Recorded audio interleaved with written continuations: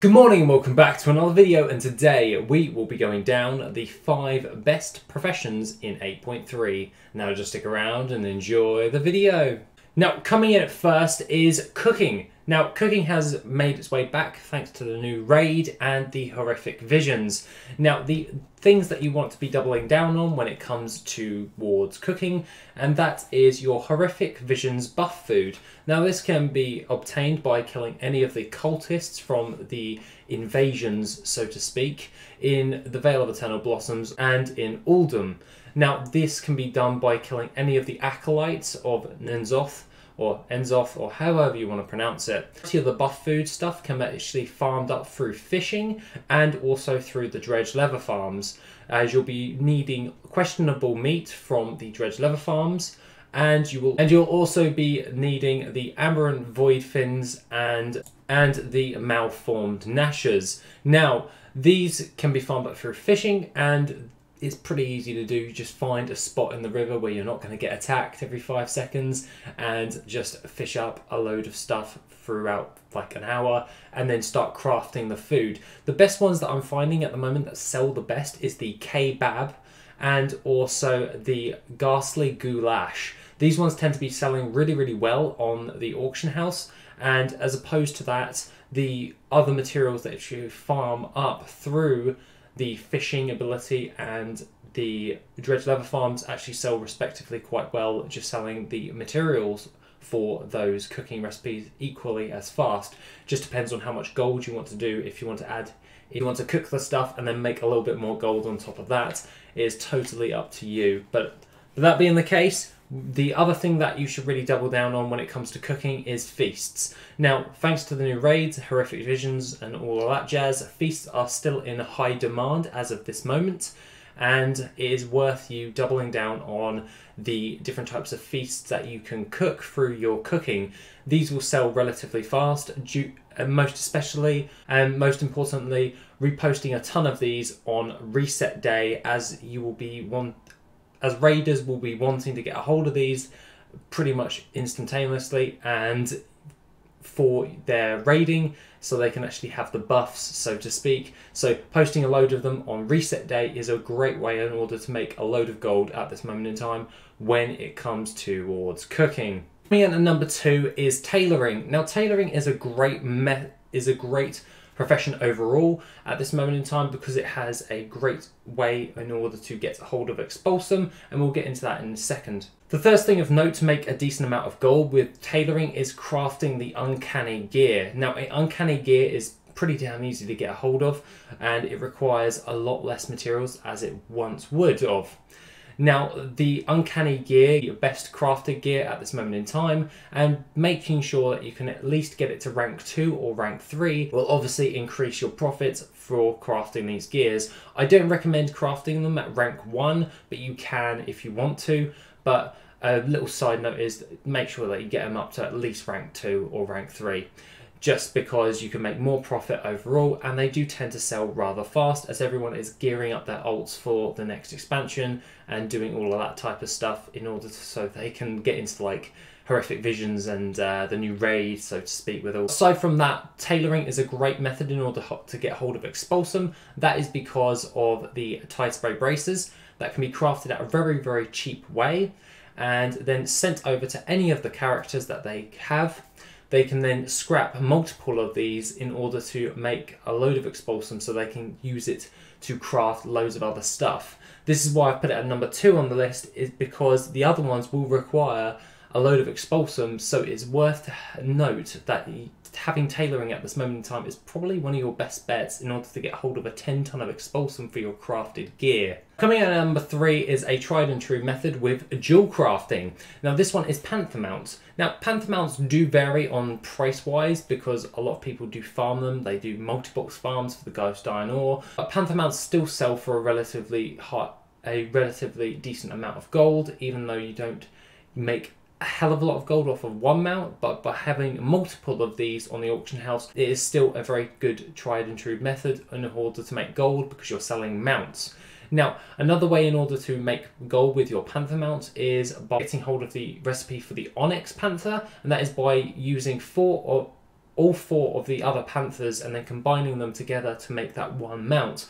I find this one to be a great flipping one because as the other panther mounts can be produced at a very cheap price, the onyx panther tends to sell quite highly, so it is maybe worth your time buying all of the ones that you need and then crafting the onyx one and then selling that on the auction house for a profit. This does take a large investment to do, so I will leave that up to your own discretion. Now, along with dual crafting, we have the eye level 400, and that is the staff. Now, I would recommend that you either have rank 2 or rank 3, obvious reasons, for crafting the dual crafting staff. These sell relatively fast in the grand scheme of crafted items. They tend to sell rather well, especially at this moment in time. Everyone's gearing up their ults, and because of the same reasons, tailoring the uncanny stuff, the uncanny staff for dual crafting is still a very, very good and viable method in order to make gold thus far. I've had notable reports from a load of people on my Discord saying that it is selling rather well. At this moment in time, it's going from anywhere from around about 15,000 to like 30,000 gold for one staff. And at rank 3, the materials are very, very minimal, so even if you buy all of the materials off of the auction house and just craft it that way. Now, lastly, for dual crafting, I would recommend is mass prospecting or prospecting in general. Obviously, in the Worth It add-on, we have the prospecting module, so you can see if you can make a profit with these. The ones that tend to make the best profit on the fast note, so faster sell rates and faster gold, is osmonite ore, monolite ore, and also fell slate. Provide either past gems for Legion or BFA, which respectively will sell faster than Legion ones and is probably your safest bet to make gold, as most of the ores at the moment are relatively low. So be sure to double check this before you actually do a mass prospect through the Worth It add-on or through TSM's method through their professions. And also, it is just a very quick way in order to maximize the amount of gold you're making when you're using dual crafting overall. Now, coming in at number 4 is enchanting. Now enchanting is a great way in order to make gold, not only just by running your heroics and your horrific visions and just doing all of your world quests for random bits of gear and then disenchanting that to make additional gold. We have a few other things that you should be doubling down on if you have enchanting. Now, when it comes to enchanting, raid buffs are brilliant. And when I mean raid buffs, it means basically get hold of crafting only the enchants that are used predominantly for raiding, for DPS, tanks, and healing. I would much rather double down towards the weapon enchants. They tend to sell the fastest, and they do seem to be the best at this moment in time for profit. Now, I would recommend that you always have your enchanting at rank 3 for any of the ones that you're crafting. So this may take a little time in order to get all of these enchants, but it's well worth the wait in order to get hold of those rank 3s to make the maximum amount of profit you can. Now, combined with tailoring, you can also use this to disenchant the Tide Spray braces instead of getting expulsum. You can disenchant these for a profit. This can also be found in the Worth It add-on for the disenchanting module with Tide Spray braces in order to make the Tide Spray braces and then disenchant those for a profit by selling the enchanting material on the auction house. A further way to actually maximize your gold is by disenchanting the Tide Spray braces and then crafting those in and using those materials at a very cheap cost because of Tide Spray linen being so cheap. You can then turn those into the enchants that you require to sell on the auction house for maximizing the amount of gold that you're getting instead of buying the enchanting materials off of the auction house. Another thing that people do forget with enchanting is the Tomes of Illusion. I would recommend this as they do tend to sell even now, and they require very little amounts of gold as an upfront investment. So if you don't have the rank 3 in enchanting for all of the ones that you need for crafting the raid buffs, you may want to take into consideration about the Tomes of Illusions, as they are relatively easy to get a hold of when it is time for crafting stuff, and the majority of the time it is by far a very, very good way ever since Legion to craft Tomes of Illusion for additional gold when you're out and about doing your daily crafts. Now, coming in last and finally, and no surprise, is number 5, and that is alchemy. Alchemy is a great way in order to make gold, and the best things at this moment in time is by doubling down on your raid potions and flasks. Now, when I mean raid potions and flasks, that would be like the flask of currents and all of that stuff, and making sure that they are at the maximum rank for crafting these pots at the moment in time. If you don't have a herbalist, make sure that you have it at rank 3. If you don't really care all that much, have it at rank 2, but never craft it at rank 1 because you're going to lose out on so many gold. If you do have a herbalist, you can maximize the amount of gold by making sure that they have their rank 3s and 2s or respectively on their characters. So you do a herb farm, send those herbs over to your alchemist and craft those into the necessary flasks in order to sell in the auction house.